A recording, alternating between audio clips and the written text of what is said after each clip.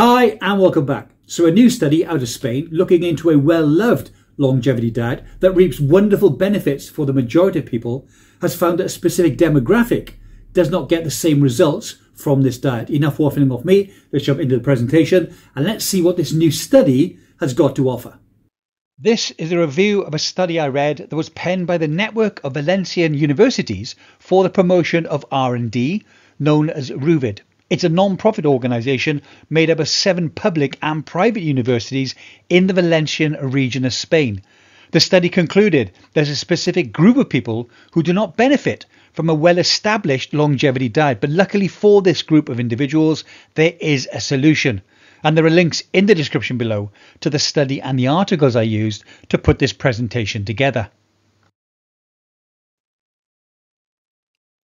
The Mediterranean diet does not only have beneficial effects for the cardiovascular health of those who follow it, but it also allows them to improve their memory and prevent or delay the effects of cognitive deterioration connected to aging. However, these beneficial effects are not enjoyed equally by everyone, which leads to questioning the type of interventions based on dietary recommendations and how to adapt them to the individual features of each person.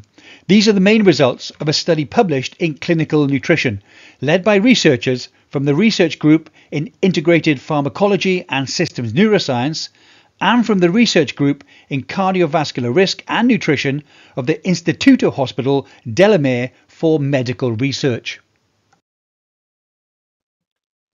Let's take a look at the cohort. The study followed a group of 487 volunteers for 3 years, roughly half of which were men, the other half women, with an average age of 65 years. It was a multi-center study that 23 Spanish research centers take part in, and which analyzes the effect of the traditional Mediterranean diet with energetic restrictions, promoting physical activity and behavioral intervention on weight loss and the prevention of cardiovascular disease.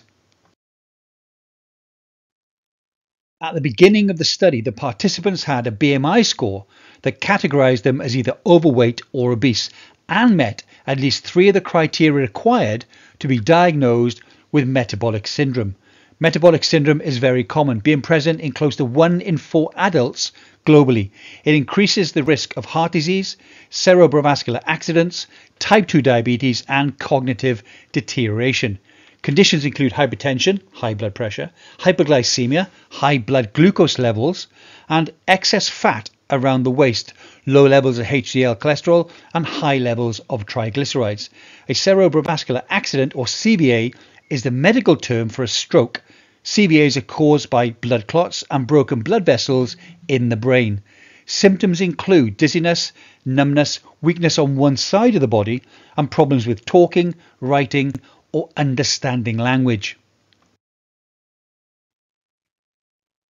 The researchers analysed the cognitive status of the volunteers at the beginning of the study and at the 1 and the 3 year point. The researchers established their performance regarding memory and other cognitive functions, including the ability to make decisions, to reason, to pay attention, to plan, or to ignore certain impulses. According to previous studies, within the period of 3 years, people with metabolic syndrome who do not follow any type of intervention would have normally seen their global cognition score decrease by almost 0.4 points and their memory drop by 0.1. However, with the study's recommendations, they recorded improvements of over 0.6 points in global cognition and close to 0.9 in memory. For these patients, the results showed a direct link between their adherence to the Mediterranean diet and their cognitive improvement.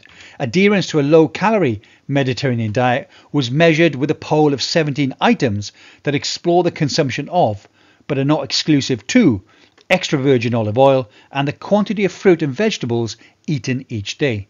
Scores over 11 points equate to high adherence to the Mediterranean diet. For each point of improvement regarding the adherence to this type of diet, the memory improved by 0.12 points. According to the research, this improvement could have been due to the weight loss and an increase of physical activity, which is also linked to an improved quality of life. Rafael de Toro, PhD, of the Hospital del Mar Medical Research Institute's Neurosciences research program said, "This is important, taking into account that people may not notice cognitive changes, but they can be more relevant when combined with improvements to their quality of life." Dr. Fernando Fernandez Aranda of the University of Barcelona and the leader of the project said, "Thanks to this study, we have established benefits of the Mediterranean diet beyond weight loss, such as verbal memory and attention." But not everyone gets the same benefits. This is according to Natalia Soldevilla-Dominic, first signee of the study, who said, "Women, the oldest people, those with a low level of education, and those with type 2 diabetes obtain the least benefits from following the Mediterranean diet. Despite saying that women have less cognitive improvement than men, these improvements occurred in all participants. Everyone benefits from following the Mediterranean diet, just some more than others."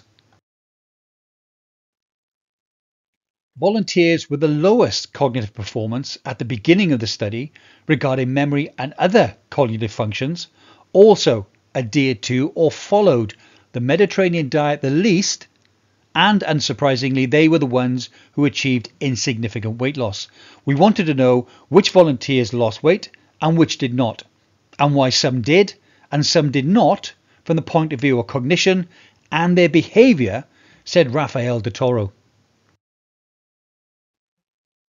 So, who did best? Specifically, those who at the beginning of the study had the best auditory memory, higher planning and decision-making abilities, quicker reaction times and less impulsiveness were between 20% and 50% more likely to achieve the study goal of losing 8% of their weight over the 3 years. According to the research, this is because most people with these cognitive abilities had high adherence to the low-calorie Mediterranean diet, which led to clinically relevant weight loss. For these reasons, the authors say the results obtained will now make it possible to identify the individuals that will have the greatest difficulty sticking to the diet.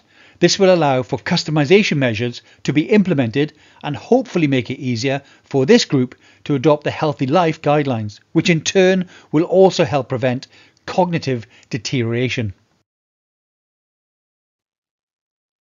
For those who are a little unsure of what the Mediterranean diet actually consists of, bear in mind some vegans will tell you that no meat is allowed because it's a vegan diet. This statement is false.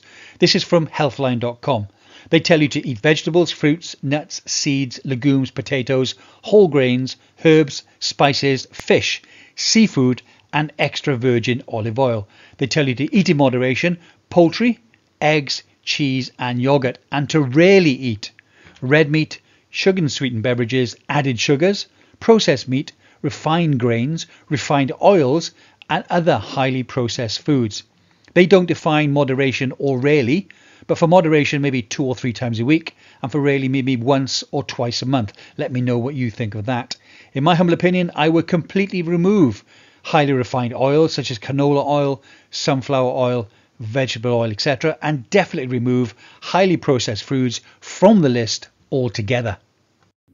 Well, I hope you found that interesting or informative, hopefully both. So it looks at the group of people who have poor memory or cognitive functions, including the ability to make decisions, pay attention, plan or ignore certain impulses, are the group of people that are going to need the most help. This is good because it allows doctors and dietitians to single these people out and then make a more specific bespoke plan to make sure that they succeed at the Mediterranean diet, lose weight, but also get improved cognitive function. Let me know in the comments below what you think of this particular study.